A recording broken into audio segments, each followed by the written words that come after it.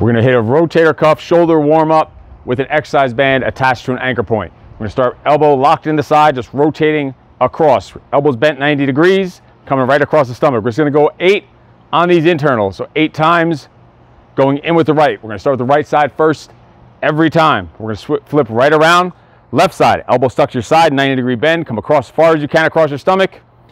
Rotate out only as far as you can, and there's no space in between your elbow and your waist.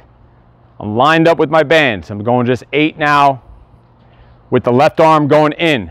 Right away, I'm gonna switch to the right arm, going out. So I'm staying in the same position. Now you can see I'm rotating out. So first I was pulling my arm in, now I'm rotating my arm out. We're just gonna go just 6 on these outers. You can't see this right arm from that angle, but you'll be able to see the left arm from this side. So elbow stuck to the side, just rotating out for 6. Wrist stays totally straight. So we did 8 on the ins, 6 on the outs. Now we're gonna go forward. Forward is up here, 90 degrees, rotating forward. You can see his band is lined up in my forearm. We're gonna go 8 on these forward. Just getting the shoulder ready to work, ready to move. 8 on the left forward.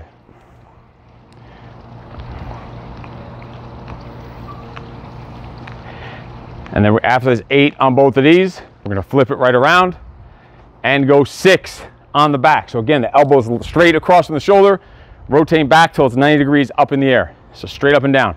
So forearm starts parallel to the floor, ends up perpendicular to the floor. Just going for 6. And 6 on the left. Elbow straight across from the shoulder and just rotate it back. Just getting the shoulders ready for work, for some strength, for some lifting, for some upper body work.